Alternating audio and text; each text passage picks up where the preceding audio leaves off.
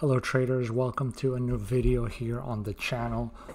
Today I'm gonna make a pretty quick video. This came up because of a question that one of my viewers had in one of my videos regarding how do you move charts when you are in Sierra chart just like you do in TradingView. So I'm just going to show you exactly the settings that I have and how you can achieve the same kind of chart interaction on Sierra as you can on TradingView.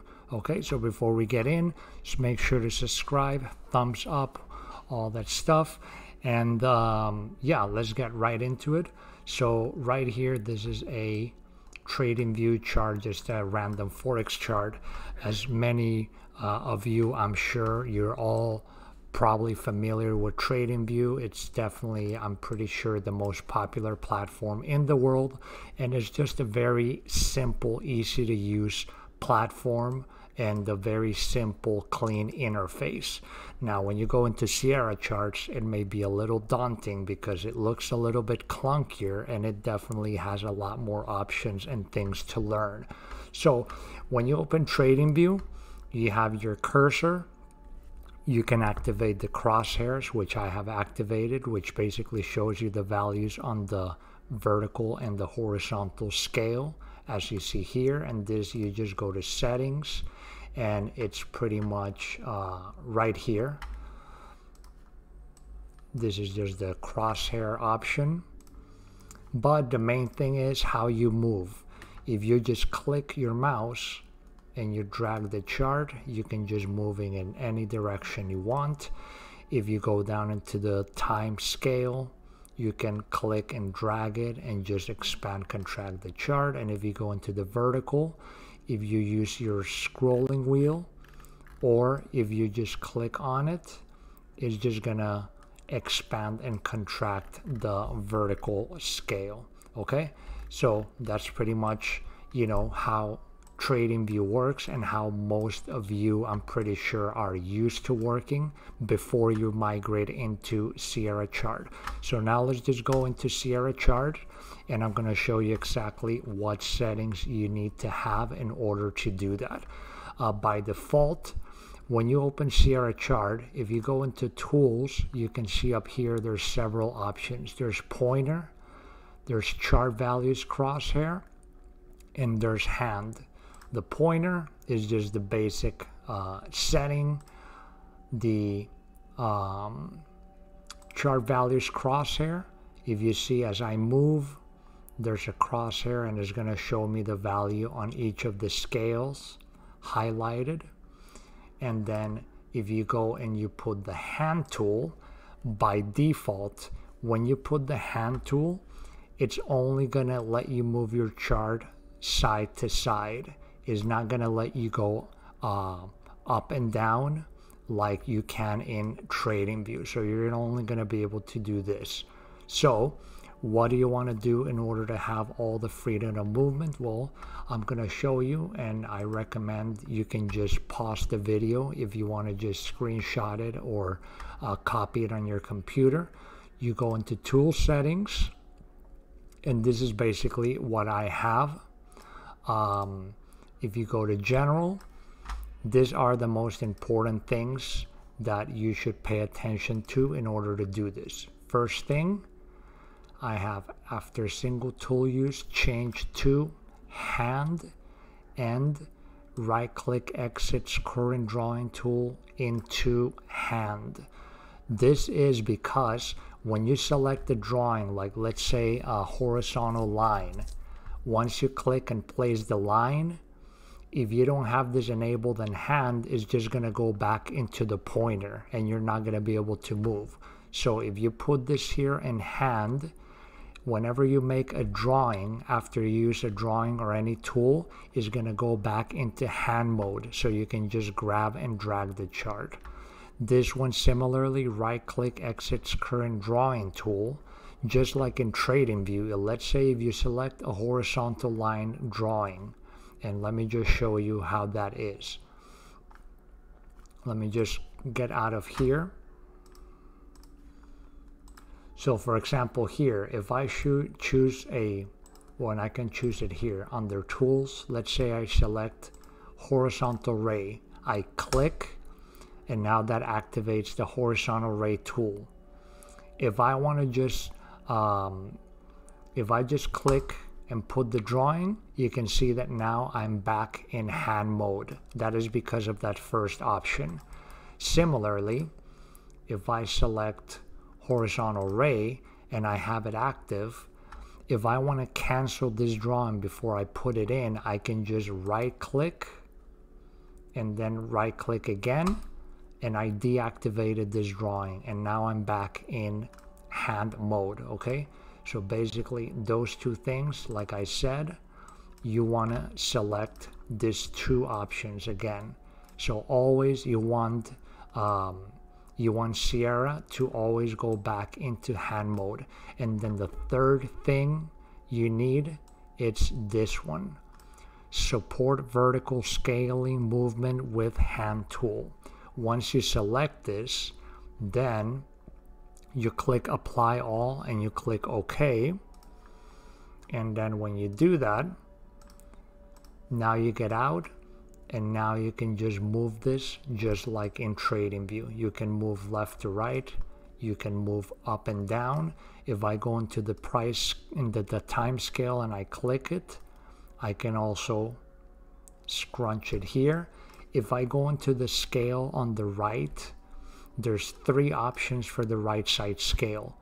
You can right click on it and you see on top there's three options: scale range, scale move, scale locked. If you have range on, that means if you click, you can squish the chart up and down. If you have it on move, the scale is set, and if you click on it, it just moves everything up and down but doesn't squish it. And if you click locked, you cannot move vertically at all. You can click and try to drag the chart and nothing happens. Okay, normally I just have this in range because I like to be able to just click here and just squish it just like in TradingView, and then the same thing would be on this side. Okay, and then as far as chart values, under the second menu in tool settings, I would recommend putting this like I have, always on when chart value selected, yes, and then actions when other tools are selected. There is a whole list here, and I always have it on, always enabled when using other tools. What this means, let me just get out. What that means is, if I'm not clicking anything, you can see the cursor just moves. But if I click, while I have the cursor down clicked dragging, the crosshair activates. And then I can see the time and date, and I can see the values on the price scale. And similarly, if I select the drawing, I don't know, let's say I select a horizontal line that I want to put a support level here. If I click, or I go to tools, horizontal line, I click, I activate the tool, and now it's not going to drop as until I click to set it on the chart. But you can see when the drawing is activated, the crosshairs is also activated at the same time. And then once I click and drop it, I go back into hand mode and the crosshairs disappear. Okay, so again, those things you're gonna achieve with these two options that I have right here, and you can see just all the other options that I have as well if you just want to copy them. And the final important thing in order to be able to use this just like TradingView is go to global settings, general settings, and go to the GUI menu, and then over here select this scroll wheel list. You're gonna have a list of options for the scroll wheel, and in this case I have it always selected as scroll wheel changes spacing. This means that when you move your wheel on your mouse, it's gonna scrunch and expand your chart. And then if I have shift, there's two options with shift that I like. Either you can have it so that if you press shift and you move the mouse wheel, it's gonna move the chart up and down like here. Or if you choose this one up here, scroll wheel changes spacing with shift scroll charts, this is gonna move the chart left and right when you have shift down. But I like to have it on changes spacing and shift changes vertical scale. So just click on that, click apply all, okay. And now when you do that, if I take my mouse and I move my mouse wheel, it's just gonna contract the charts and expand them just like in TradingView.